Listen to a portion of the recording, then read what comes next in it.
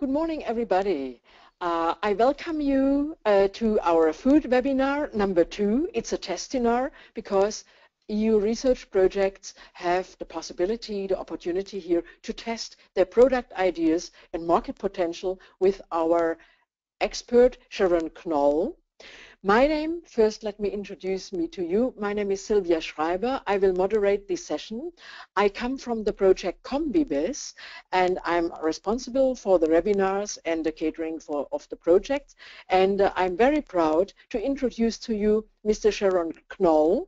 He is a director from EFOST. This is the European Federation of Food, Science and Technology. It's a platform of, I think, over 100 food institutions, so researchers and other research platforms.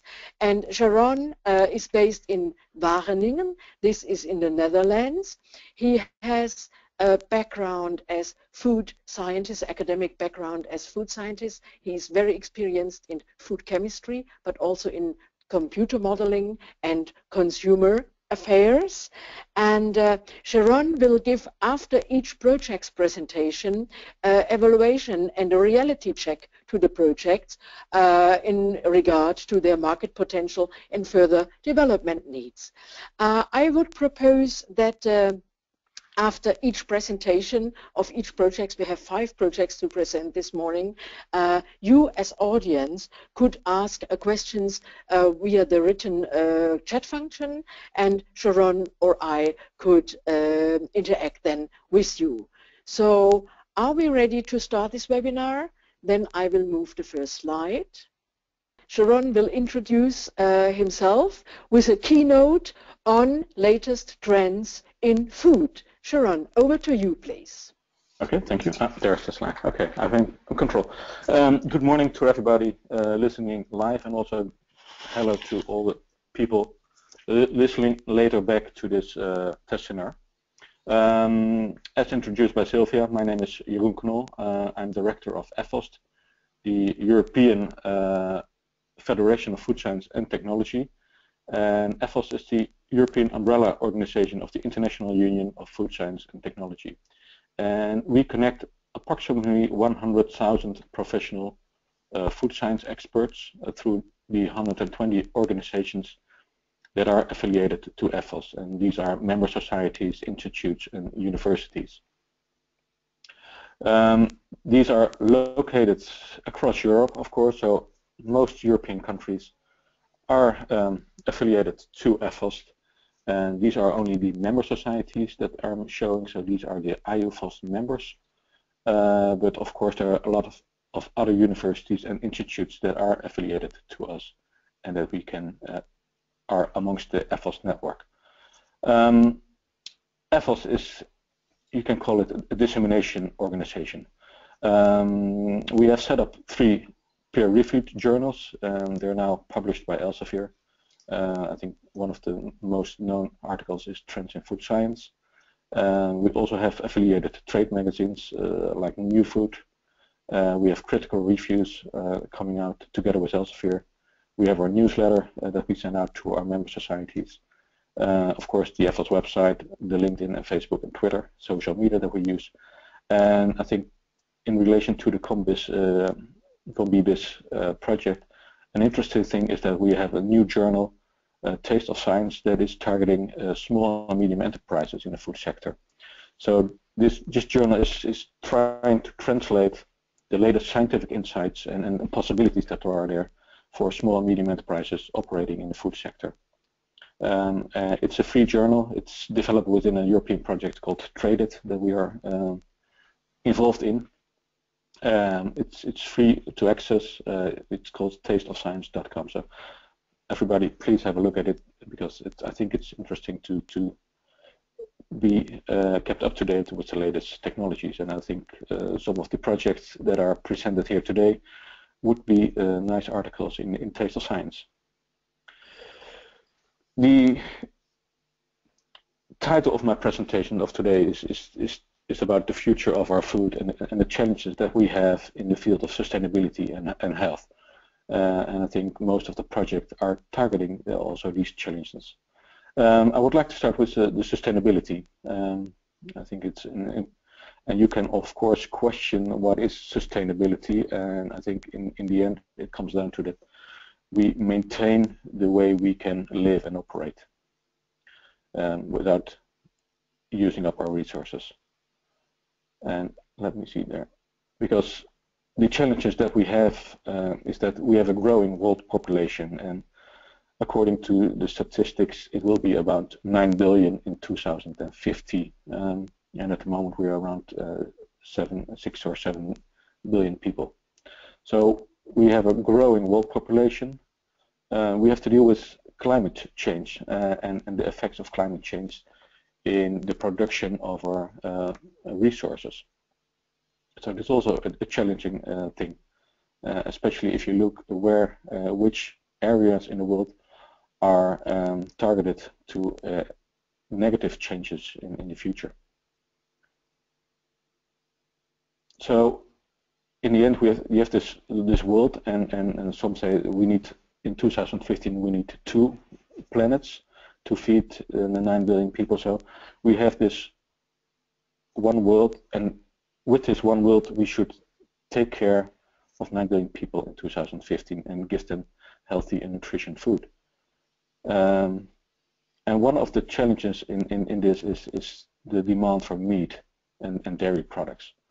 And if you look at the development in production of meat and dairy and consumption of meat and dairy, the projection is that within 2050 we need the production or consumption of meat will be twice as today. And the same goes for dairy. So there will be a growth in the demand for meat and dairy. But if you look at the impact of this chain, the meat chain, and then at the moment it already produces, and you can question if it's 18 or 20%, but almost 1/5 of the greenhouse gas emission, CO2 equivalents, is due to the meat production chain. And 70% of all agricultural land is being used to produce our meat at the moment. And almost 1/10 of the worldwide clean water is used for this chain. So if the meat production will double, this will put very strict demands on how we go forward.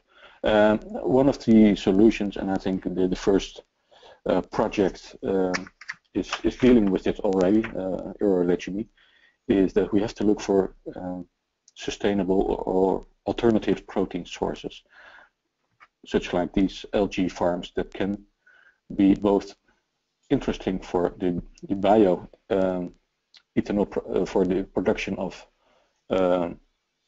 other energy sources, but also as a protein source for the future. The same goes for using alternative protein sources like insects. Product that is currently in Belgium and the Netherlands on the market, using insects as an alternative source of protein instead of meat. So these are some of the challenges that we are facing. Also, food waste is something that we have to look into. If you look at the developing countries, it's mostly within the primary sector, where most of the food is wasted. And if you look to the developed countries, it's in the end of the chain where the losses occur. So at the the processing stage, or at the consumer at home. And I think the projects Sophie and Café and Susmilk are looking into this. And also food security is an issue. If you look at the food availability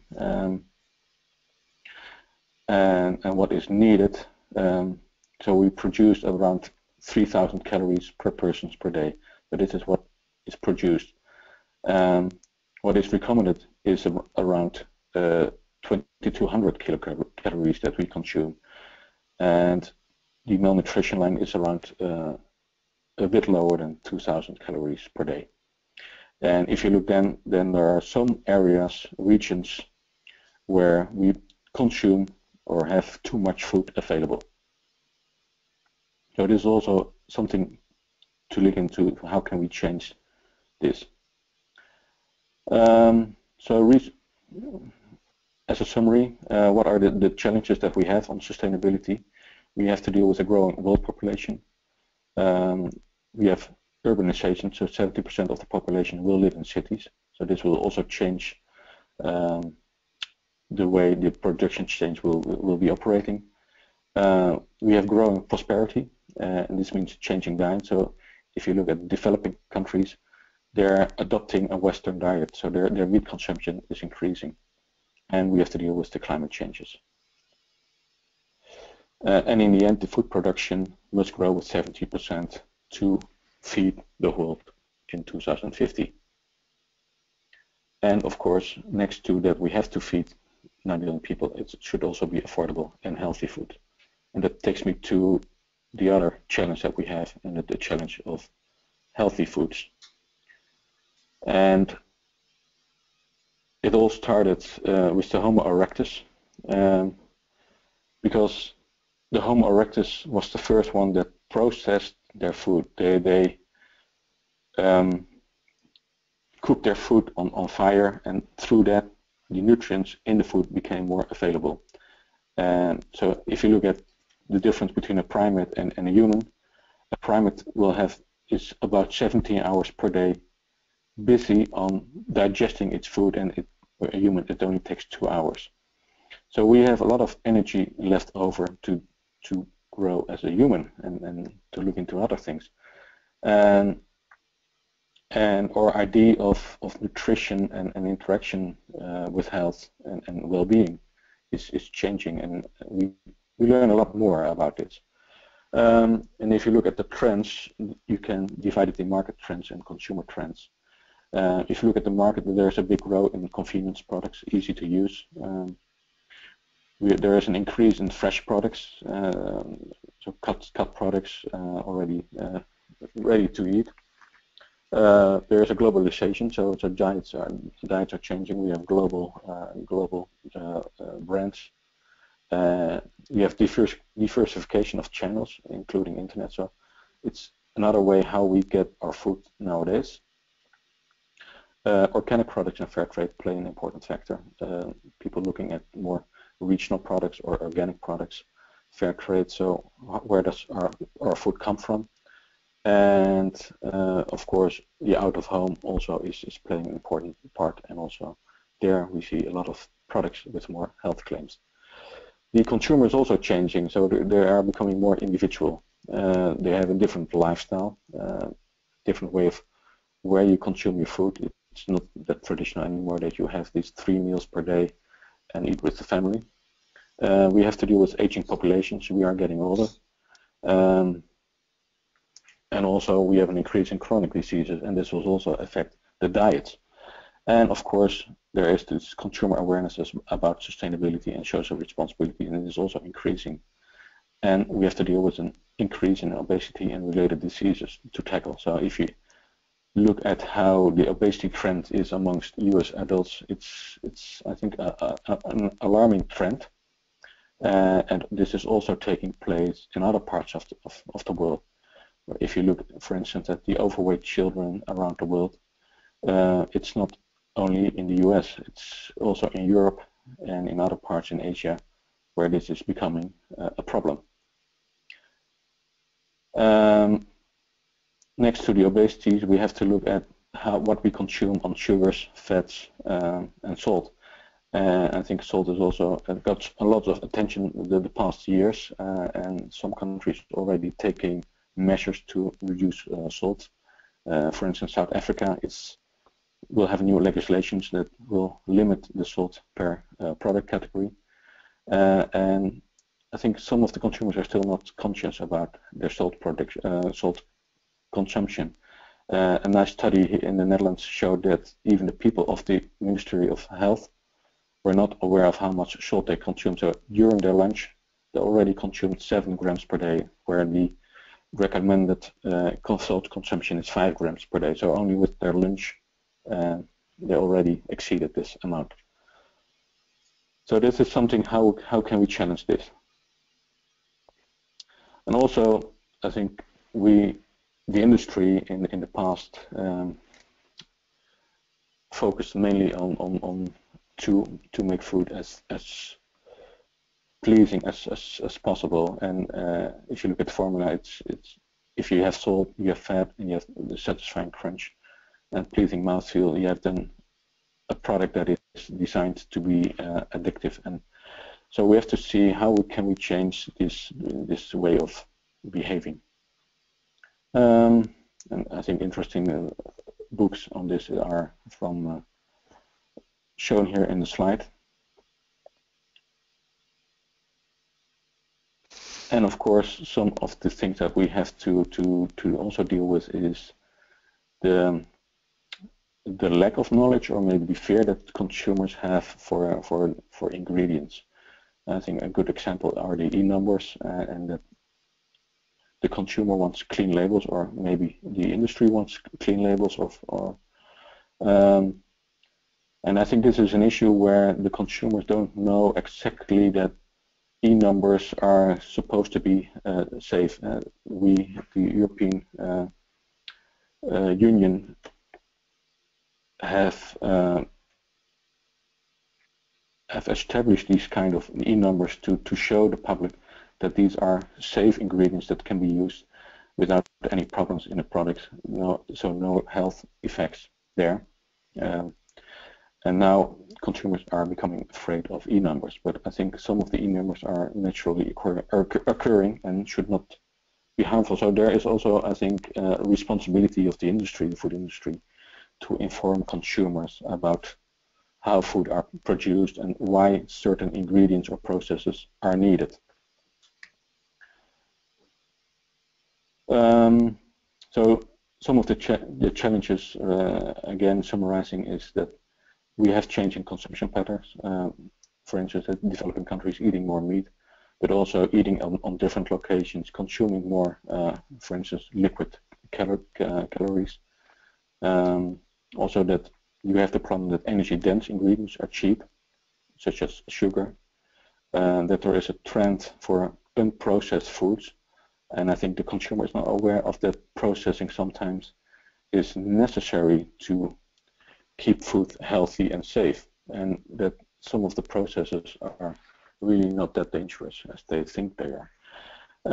Of course, we also have to challenge the decrease in physical activity. So the work that we are doing nowadays is changing. So we sit more behind desks doing desktop work, not that more physical activity. So there are a lot of challenges on the health aspect of foods, and I think there are no simple solutions available. But of course, all the changes that we are making are needed. And I think that's why I end my presentation today. I'm looking forward to the presentations of the projects. Yes. Thank you very much, Jeroen, for your very interesting overview, tour d'horizon. And I think this addresses perfectly the topics of the projects we can present to you today. Well, we start just with the first project. It's EUROLEGUME. Everybody I think knows these very, very traditional plants, but you don't know about the latest secrets of the EUROLEGUMES, because they are hidden champions for the protein dilemma Jeroen just addressed. There is a growing protein hunger in the world, with growing world population and coming up emergent countries who who have a higher protein demand, and how to feed this is a very, very big challenge for food producers and for researchers. And therefore the EUROLEGUME project asks, how can we make a more legume-based agriculture? And they are working in their project on new grain cultivars for growing and breeding. They are working on new optimized inoculants for improved biological nitrogen fixation. These are fungi who go to the roots of the beans and lentils, and who are better for them to grow and against abiotic stress resistance. And they also produce, or they develop, new legume-based protein ready-to-eat foods, and also new legume-based fertilizers for the soils. So what's the story behind? Oh, the story behind is that Europe heavily relies on imports of these very, very traditional plants like beans, peas, lentils, and others. 80% of the legumes consumed in the EU are imported. So the project intends an increasing yield and an increasing consumption of legumes, which are grown in Europe, by developing new varieties which are more resistant to biotic and abiotic stress, by developing new legume-based foods and feeds, and also to improve the resistance by these microorganisms, which will come to later too. The products of the project at the end will be new seed with a better genetic diversity, which could be made available to Europe in pea, fava bean, and cowpea. And these new cultivars will be provided to farmers. There will be new agri-projects, so the new strains of specific fungi, they will be selected to obtain marketable inoculants to improve the plant performance and the resistance in times of changing climates. There will be new feeds, protein-rich frozen products, and protein-rich snacks and normal meals for consumers, as well as highly digestible dietary protein sources for livestock. So not only foods, but also new feeds will come up, and green fertilizer. They will optimize harvest residues as sources for organic matter and nitrogen to soils. So the research project, research process of EUROLEGUME is identification of new varieties, introduction of optimal inoculants, and the introduction of legume-based ready-to-eat foods to market according to consumer claims. The EUROLEGUME development stage is in the stage of upscaling. So the researchers are about to produce, to step up to the production threshold for novel frozen legume-based food products and snacks. And this is being turned towards industrial production scale, while they try to maintain products quality and safety. So they step up the volumes and the quantities of these frozen new food products made from based on legume.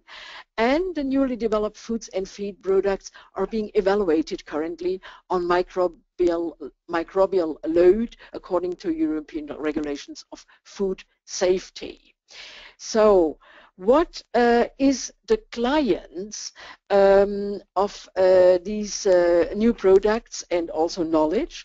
So the research goes on phenological and physicochemical and genetic characteristic of these plants, of these legume plants, and this knowledge is interesting to producer associations and breeding labs to ensure a more sustainable and competitive farming activity.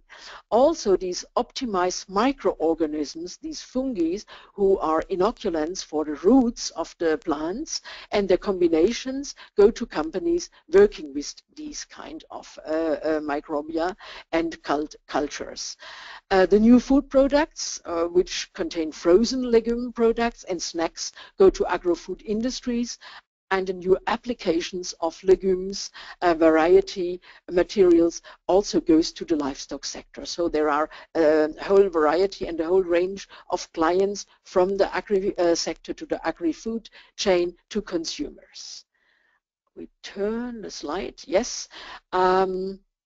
the next clients will be attached, will be approached, and there will be interaction with stakeholders on these questions about identification of new varieties, on the questions of introduction of these optimal inoculants, and on the introduction of legume-based ready-to-eat foods for markets and the consumers.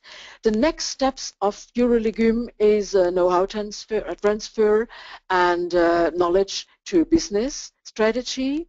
So they need now, the researchers need now to raise awareness among companies on the economic value of the newly developed products. There are SMEs as well in this project, and they ask for a better EU stakeholders portfolio to apply for the new products and to sell and to spread them.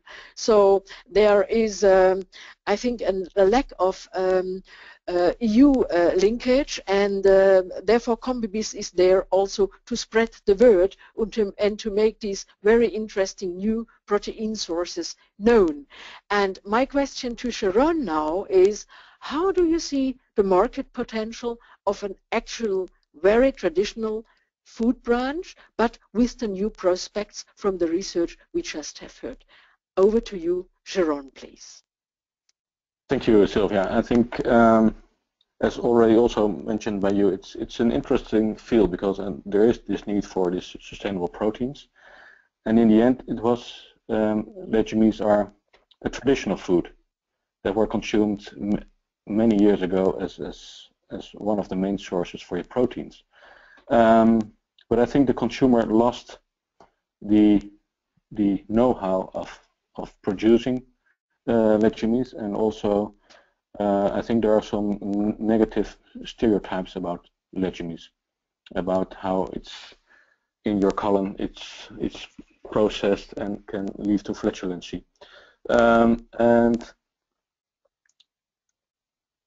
And in my former job at Wageningen University, I was one of the areas that I was involved in was on sustainable proteins, also looking in the potential of legumes, and I think the potential is there, but this is something that you have to do with many stakeholders in the area, because if you look at the seed development area, of course there are some aspects where you can focus on, and I don't know in the EUROLEGUME project what the focus was. Was it about yield, about the taste, about the functionality of the proteins in there, or about the stability of the legumes?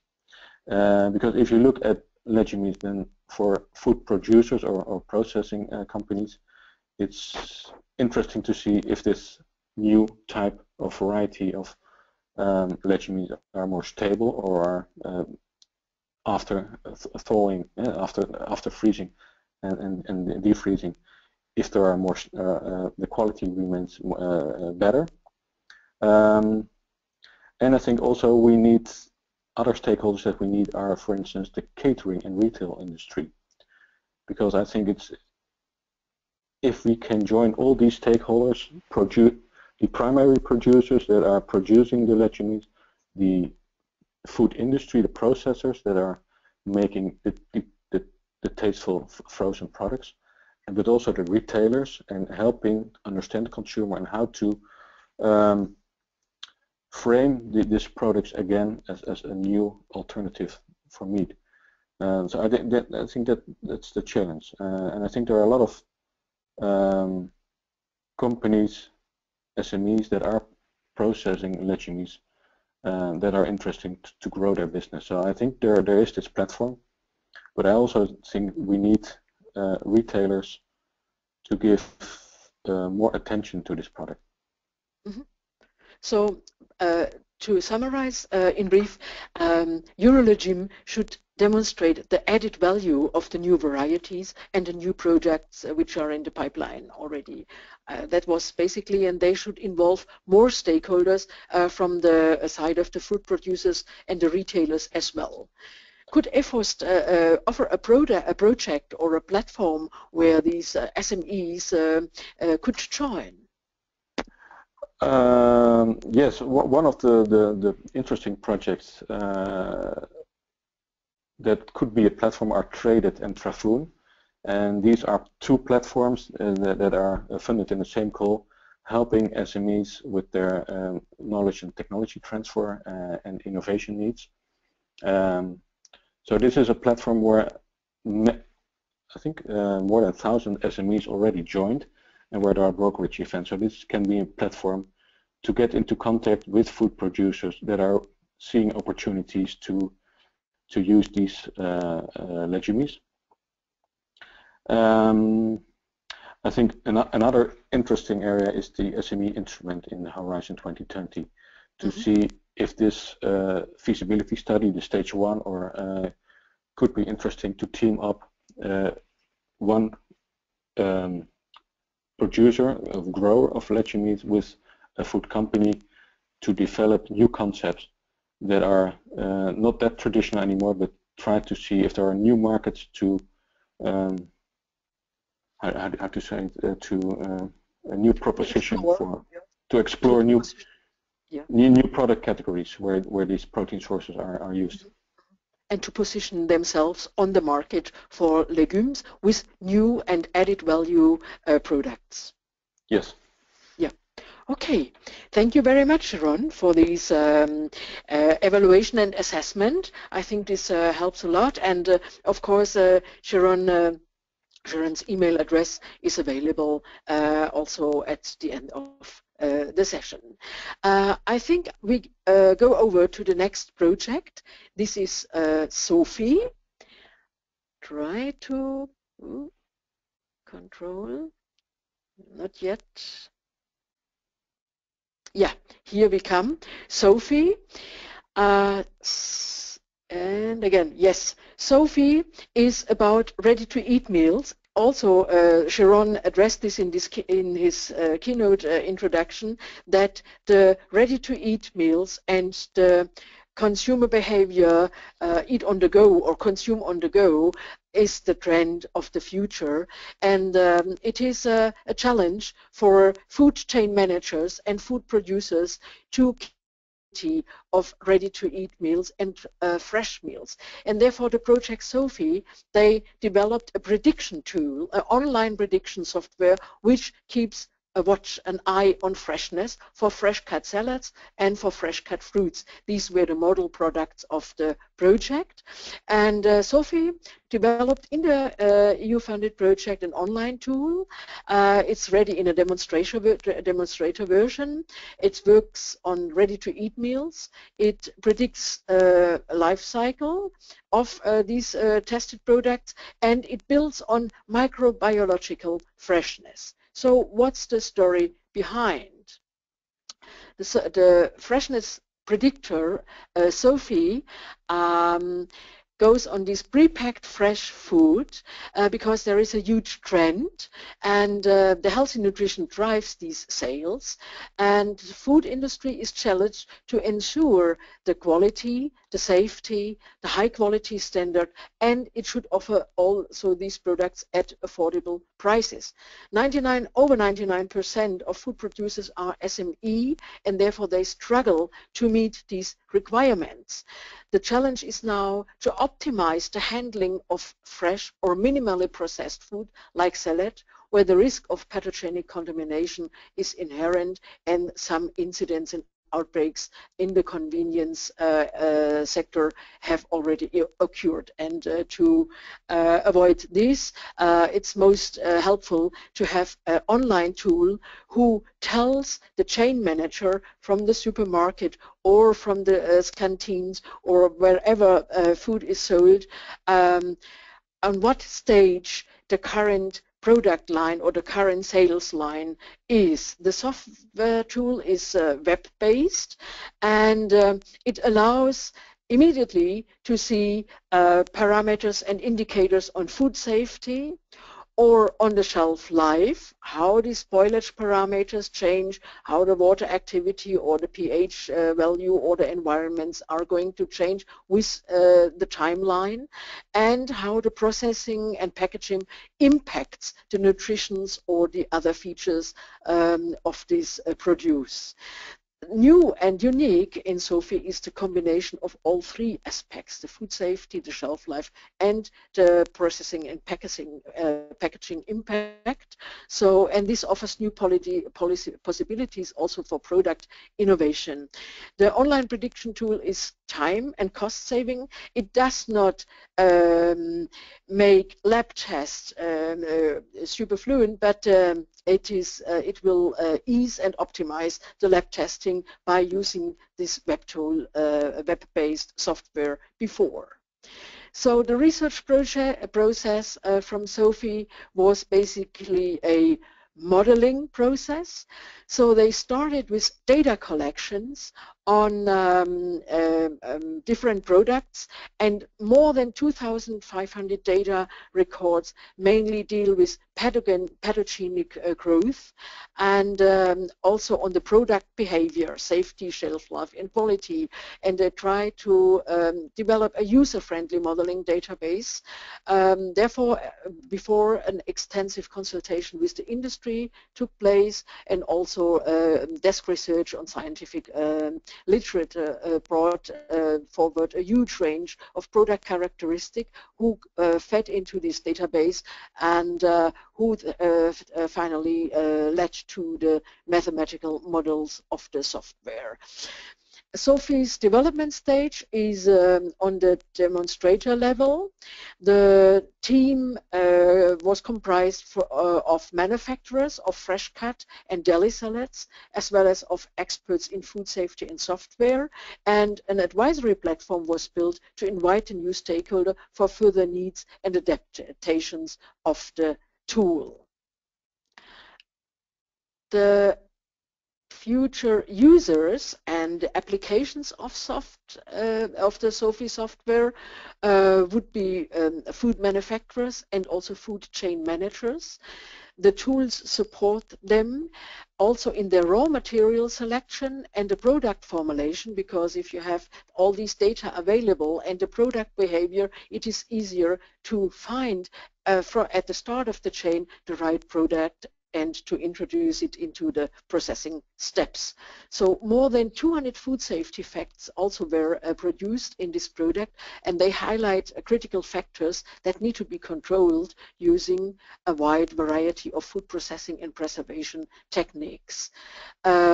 It is planned to extend this model to other food branches than salad, and therefore SOFI's next steps go on this extension.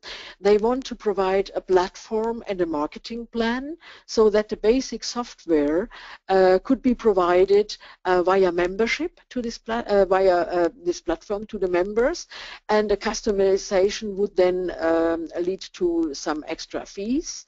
They also work on an increase of user-friendliness to be ensured that the software upgrades and has new features and is more user-friendly. And SOFI is also working on a sales and marketing concept, and they are looking for new projects and new funding to do all these steps. So it is managed by TTZ in Bremerhaven. And Jeroen, we are keen to hear your comment on this development. Over to you.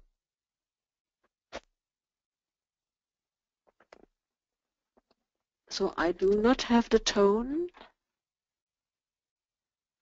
There, I switch on my microphone. Yeah. I think the interesting about SOFI and the project is that already in the early stage they included many stakeholders to check if this is something to be used by the foreseen food producers. I think the interesting thing is to see the development of this tool as a commercial entity, because I think in the end it should be adapted or customized according to the chain of this producer, because every producer will have their own raw ingredients, and there will be differences in there. We have these seasonal influences. Of course, there can be changes in suppliers of raw ingredients. So I think it should be clearly how to adapt the tools to the individual company using the tool. And I think that's where I think the interesting business model is to see how this tool can reduce the costs for the single producer by reducing the food waste or increasing the food safety or the quality of the product. So I think the focus should be now on the next step of what are the benefits next to the food safety and the food and the quality aspect, but what are the financial benefits of incorporating this technology in a company. There was one concern if food producers or chain managers would be ready to pay a price for that, because there are so many tools available already for free on platforms. Yes. Do you think a business case is there? Do you think there is a business case? I think there is. I know that there are developers of modified atmosphere packaging that have the tools and facilities to test what kind of packaging film you have to use to extend the shelf life of products. But that is only one aspect of the product, and this goes further back into the chain about assessing the quality of the raw ingredients. And in the end, if this tool will help to reduce product failures or extend shelf life, or to have a better idea of the shelf life and to enhance the food safety standards in the company, I think that there will be an additional benefit. And of course, this will have its price. I think there is, yeah. So I do see the potential here. And could you also say, is there also this SME instrument interesting as a new funding source for SOFI, or do you see other aspects in Horizon 2020, or some regional funding also could be interesting? What would be the best for them? I think next to regional funding, the European SME instrument could be of interest, but of course sometimes it's more easy to find national funding, and the chance of getting funding on national programs is maybe higher than in Horizon 2020 platforms. So if there, of course, is one of the consortium partners finds another company in the country that is willing to go the next step, I think that is one of the things that they could look into. But I think the consortium as a whole, as it is a European project, should also look into the possibilities within Horizon 2020. And that can be the pilot stage programs that are, or the SMEs and instruments that are available. Yeah. So in any case, they should proceed and go on. Yeah. Yes, I think if there is a food company that is willing to incorporate this, then it's their launching customer, and because then they can also show that the real benefits of it, the financial benefits. Finding some benefits, and maybe also highlight the added value against already existing products. Yes, if there is a launching customer that is willing to use this tool, then he can show how he or she is benefiting from using this tool with regard to the shelf life, the food safety, and the quality aspects. Then this can be a demonstration case that is very could be the next thing to get the other food industry companies on board. Yeah. On board, yes. Okay. Thank you very much, Jeroen. Thank you very much for this reality check on SOFI. And we go on to our next project. It's the project BACCHUS. It combines two features or two items Jeroen touched in his introduction. It is health and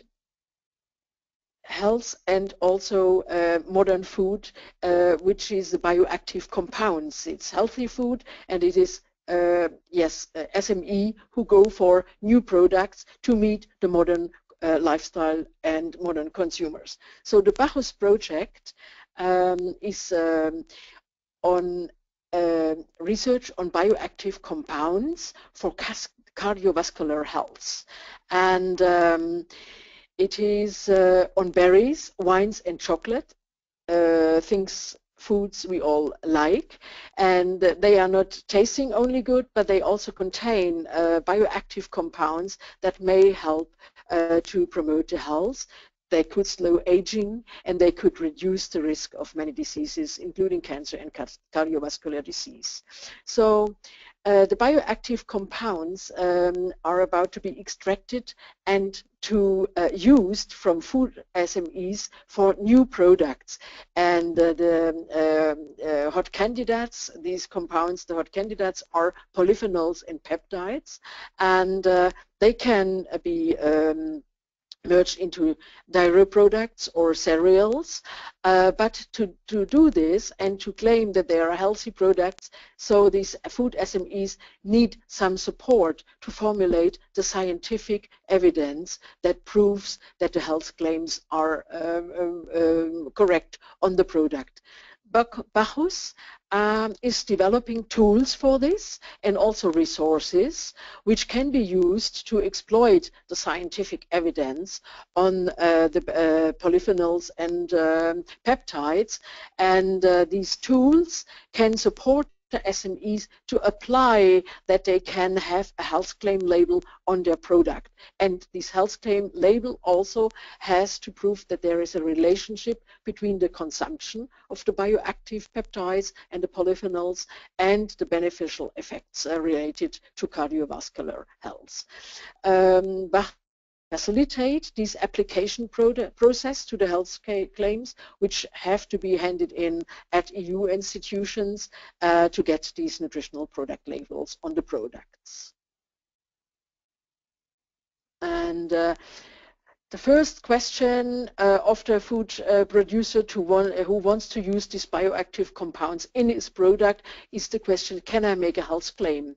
And the story is that the EU legislation was enforced in the last years to make sure that the health claims which are made on the products are rigorously tested, that they are transparent and valid. So the BACCHUS toolkit enables SMEs and other stakeholders to follow these standardized guidelines, which are necessary to follow to ease the application process and to meet the regulators' requirements. The BACCHUS product, therefore, is a tool, database, and guidelines kit. It should be user-friendly and a single product for the SMEs to help them to better understand the procedures and the protocols which are required to enable them to bring health claims to their product. So the product, this single toolkit, comprises a best practice guide which contains the dossiers and the requirements for human dietary intervention studies.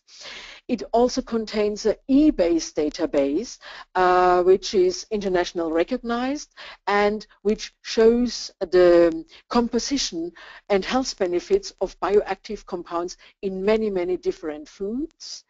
This is up-to-date scientific information, and it is constantly updated, and it can be used also via the web. And finally, it has a third component. It is the so-called CREAM Global Interface, and it is a tool which allows the calculation of intake of bioactive compound in the diet, which is needed to support the health. The research process is to shape these tools to help the SMEs.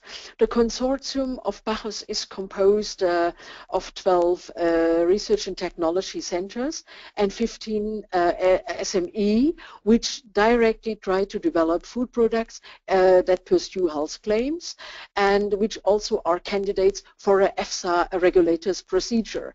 Therefore, The process was actually shaped by case studies which are aligned to the EFSA scrutiny. So the existing SME developed products that have clear potential for obtaining the favorable opinion of the EFSA to get health claims on the product and to be selected. And these were selected, these SMEs and their cases were selected at the BACCHUS product to complement the study.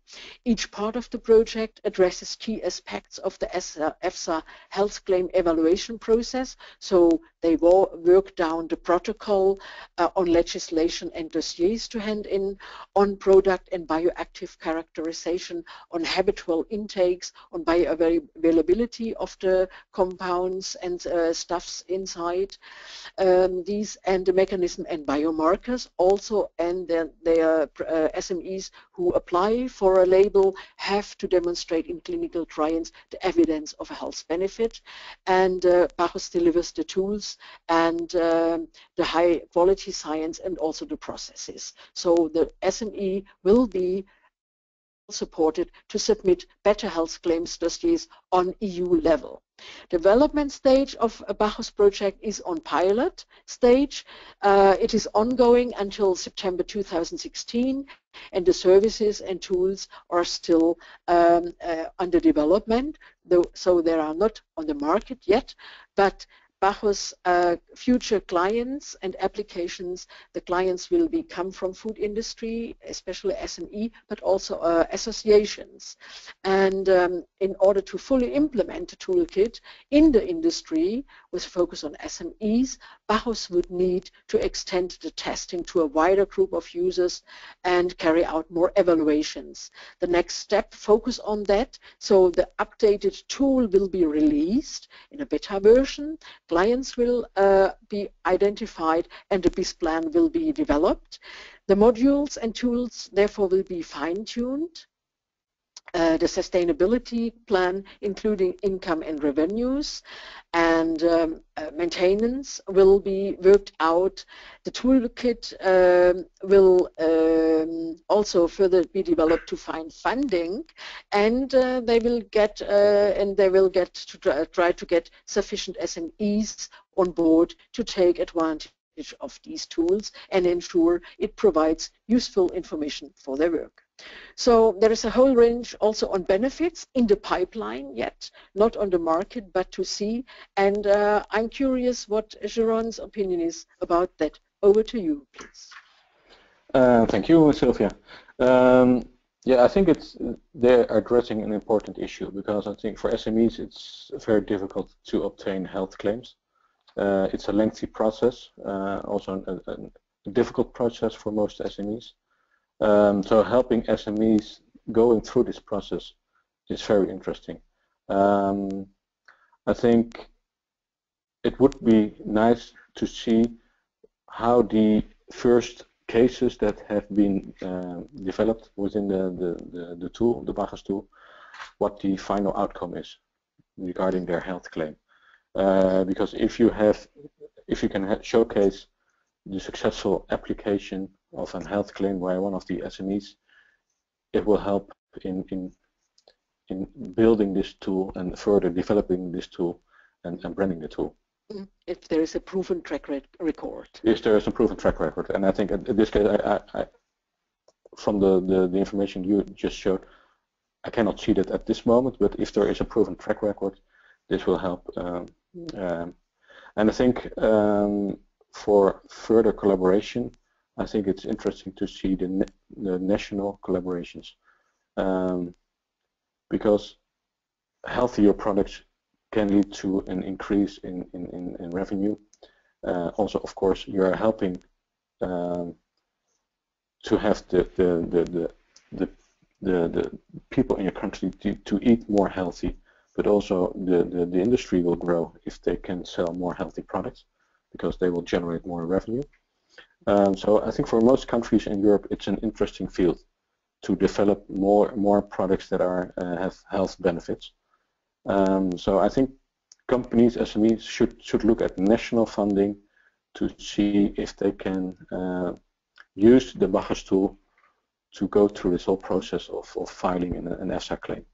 Mhm.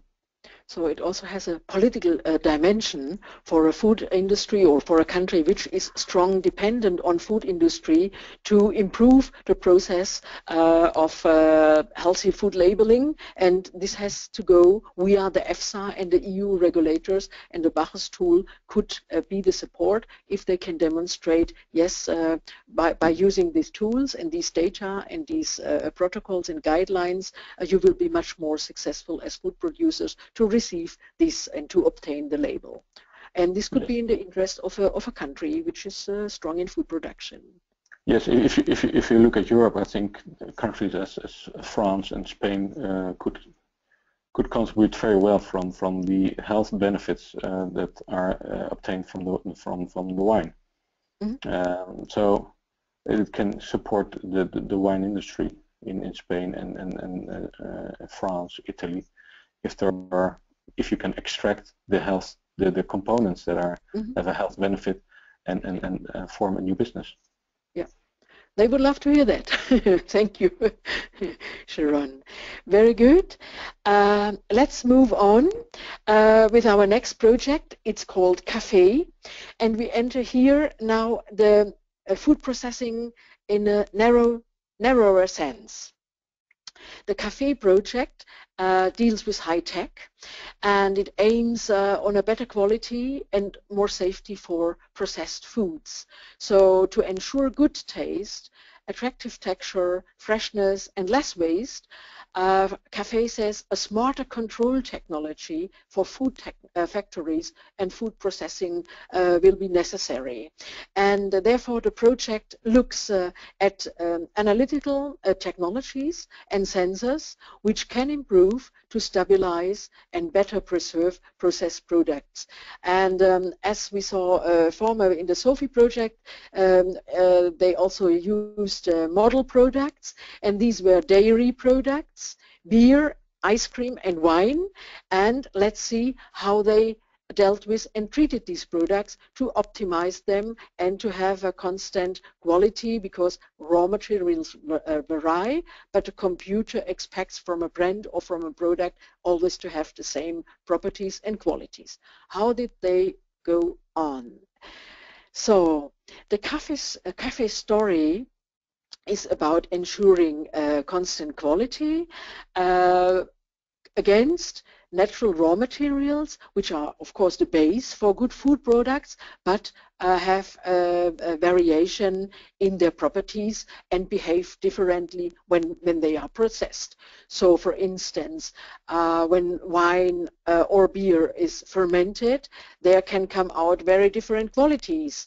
Or if ice cream or cream is frozen to produce ice cream or to produce a milk product, it can behave very differently when the heat or other process parameters work on these raw materials. Or also when fermented products are converted through bacteria and enzymes. When cheese is made, for instance, it also can influence the source or the base product very, very differently.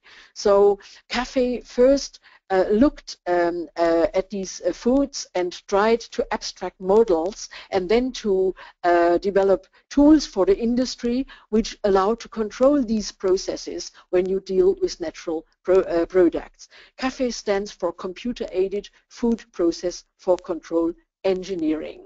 And the CAFE product at the end is know-how to control devices and some to develop control devices and some tools. So the researchers offered sophisticated models for a fine-tuning of physical parameters such as heat or temperature while frying, freezing, filtering, or transforming the raw materials to good food. CAFE developed software tools and also high-tech sensors which allow precise and effectively steered processes in the food factories. It's high-tech control for food factory. The research process was modeling and case studies. So the main focus was to have a unified view on the design of control tools to the wide diversity of food process. This is one thing which also I learned while I was tackling this cafe content, that there is a wide variety, and you have to abstract on some basic principles, some paradigms and common markers for the control process in food making. And they looked on, for instance, crystallization of the ice cream, which is a structuring paradigm, or they looked how to optimize the wine fermentation, which is the principle of bioconversion, or they looked on microfiltration of beer, is this the separation principle, or the freeze drying of lactic acid bacteria in the cheese production, which touches preservation issues. So variety condensed to down to four basic principles for the industry to develop control tools. And the development stage is proof of concept and pilot scale processes, but there are also market-ready tools.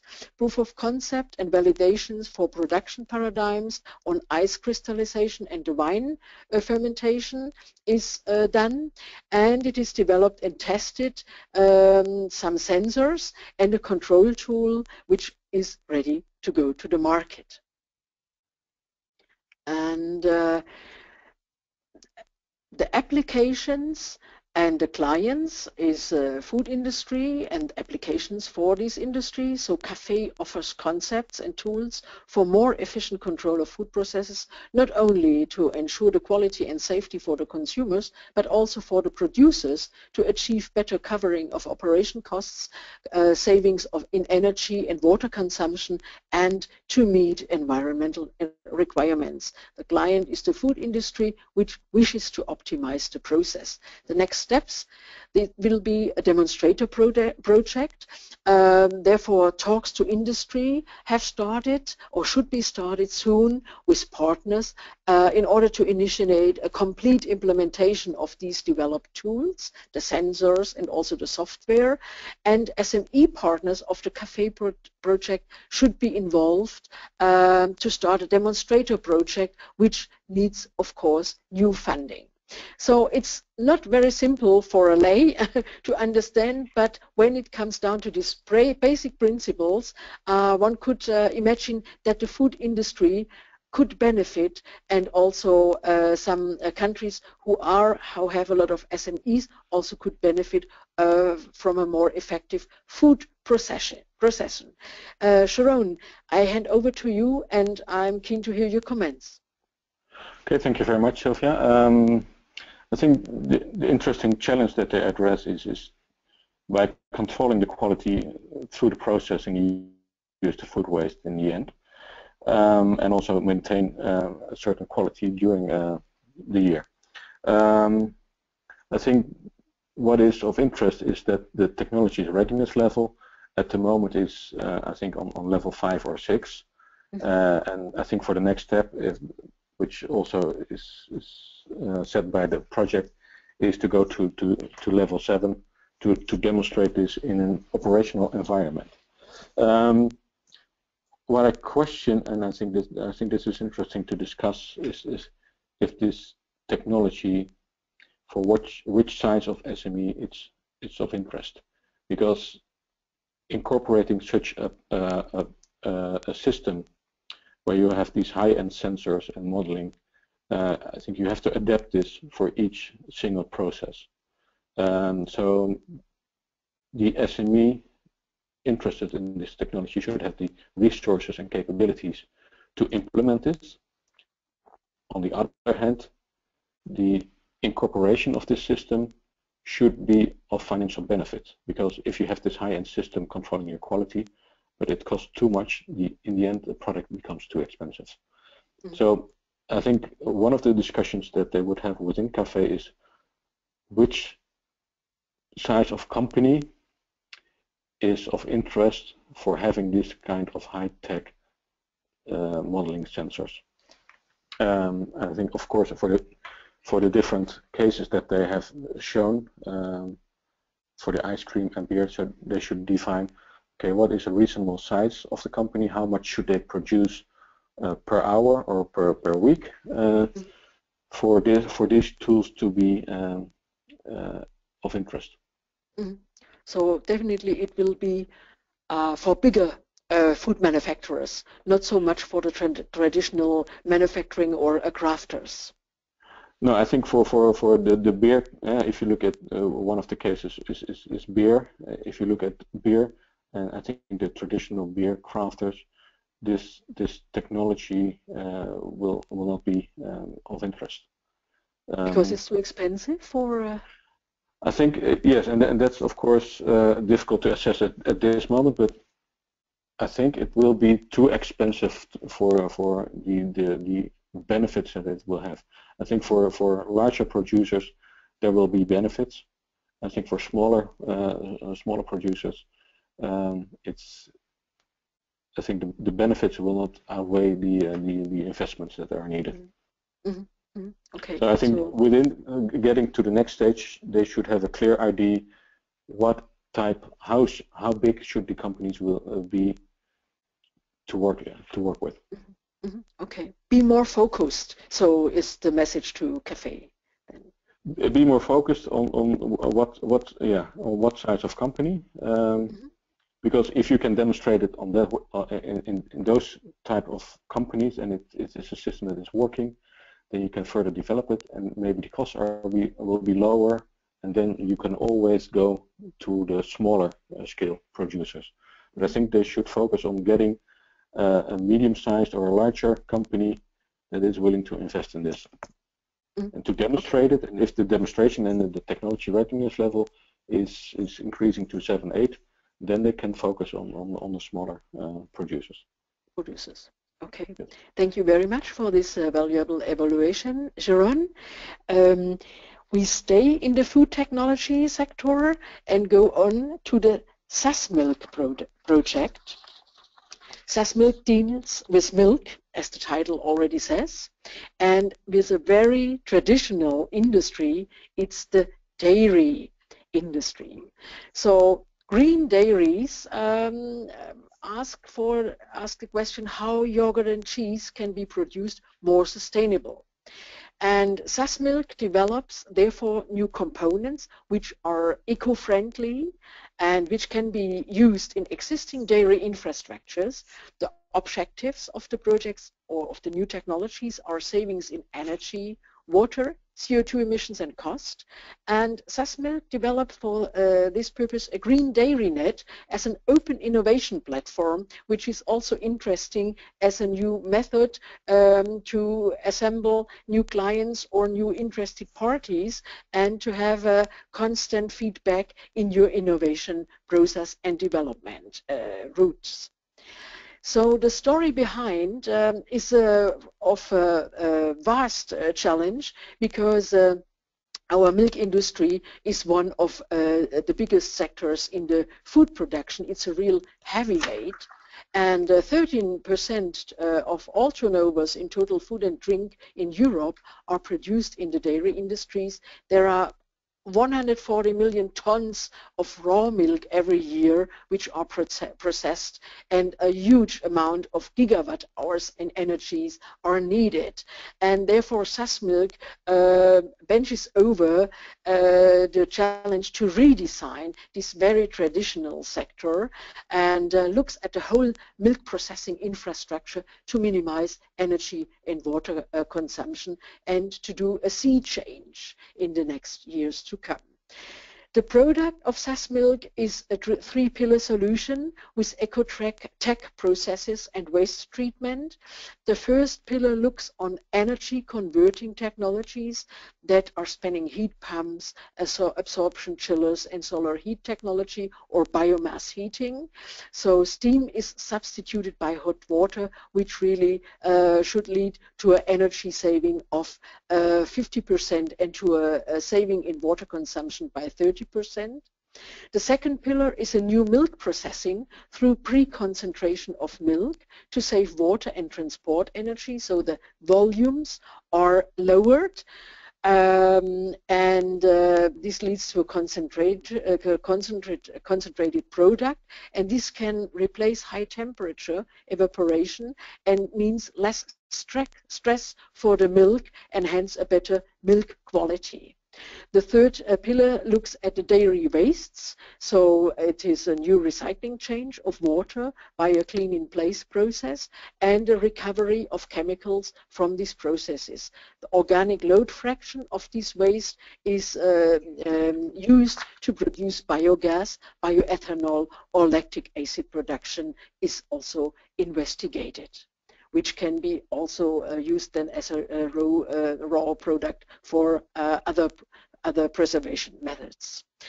The research project, process aims at new tech installations and testing in, I think, 5 countries. Currently are 21 partners working in SAS Milk from Technology Institute and the dairy industry to reach this more resource-efficient production. And also part is life cycle assessment of the concept and the components and the transfer of the findings into an online tool for dairies, because also here the whole sector is mainly composed of small and medium enterprises. This tool, this online tool, will allow these smaller dairies to check their individual potential for energy and water savings and to liaise to the researchers or one day to the SME how to optimize their production. And it is the not one size fits all approach, so each dairy has its different processes and infrastructures, and this is to meet by the suppliers of this technology. The development stage is in different levels, so the technologies are at level 6 to 8, the heat pumps and the chillers or the solar panels. Then the concept is on level 4, so it is a pilot stage and a prototype, but not a demonstrator yet. Also, this chemicals recycling or the water recycling is on level 4 to 5. And the process simulation and assessment of the green dairy, this online tool, is on level 6. So it is not the rollout, but it goes maybe to the beta version soon. And we have then the clients. It is the milk processing industries and the dairies, and the applications are described yet. It is process engineered components, and it is this open innovation tool called Green DairyNet, where dairies and milk producing companies can join and register, and yes, it lives from the participation of its members. Next steps of SAS Milk is marketing. The technological developments can be used already by enterprises.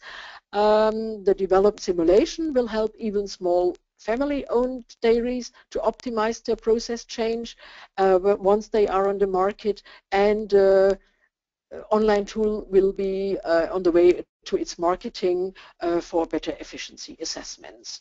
So far from the SAS Milk developments, components, online tools, and these platforms, and we'll listen to Jeroen, what he thinks about the green dairy infrastructures to come on the market soon. Over to you. Thank you. I think it's an interesting project because I think in different ways the dairies and milk producing milk processing facilities can lower their energy use and water use. The question that I have is that the project focusing on all sizes of companies, on dairies and processing plants, and I think there is some challenge because within the TRADED project and also in the Traffoon project, it was identified that many small and medium and especially the small enterprises have difficulties of getting small-scale processing equipment. And I think it's of interest to see what kind of equipment, on what kind of scale these equipment are available, for instance, for the farmers to for the heat exchange pumps, or because there is of course this balance between how much do I invest in equipment and what is the return. And for small producers, most of the times the equipment cost is relatively higher to invest in than for bigger companies, because it will cost more to produce a small-scale equipment than large-scale equipment. So it's relatively more expensive for small-scale producers. So I think this is the interest to see if in the tool that they are developing, to see if you can select the size of your company, which is how much milk do you produce on a year basis, to see, okay, if I produce this amount of milk, then these technologies are of interest, so that you can change the variables and the parameters to see what kind of technologies are of interest. So if it's interesting to invest in solar panels, is it interesting to invest in a heat exchange pump? I think this should be an important aspect of the tool, that producers can indicate their scale, and that this is influencing the outcome of the assessment tool. So you recommend a module-based approach for the producers. My question, Jeroen, also would be one of the last questions, because we come to an end with the Testinar now, but is the dramatic fall in milk price, are the dramatic fall in milk prices in Europe, are they going against more innovation in this traditional sector? I think so, yeah, because at the moment the milk prices are so low that investments in new technology, I think they will be held off at the moment. So it should be clear that if you invest in these kinds of technologies, in the end you will benefit from a lower water use or a lower energy use.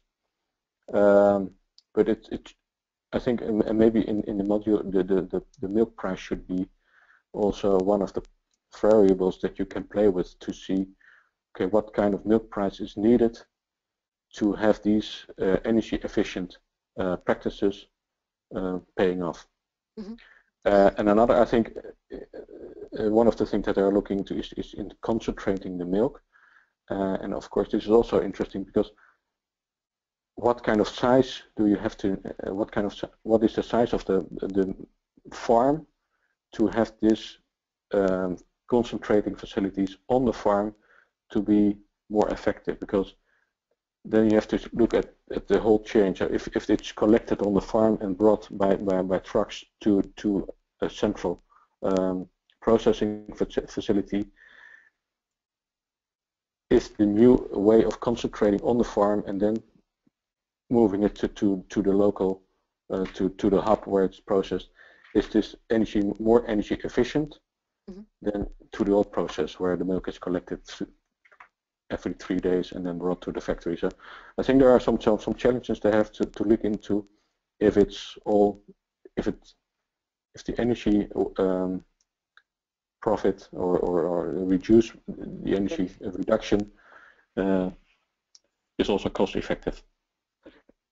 Okay, it's actually, as always, a weighing, a balancing and a weighing yes, of the variables.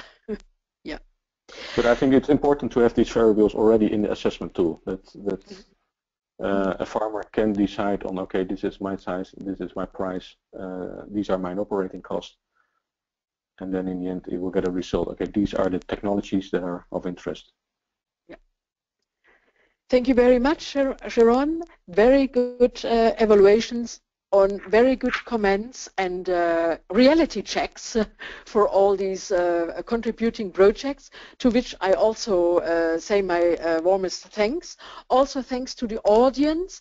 I don't see any contributions of chatters, so actually we tackled all open questions, and thanks again, and we're looking for the next Testinar, which will be beginning of next year.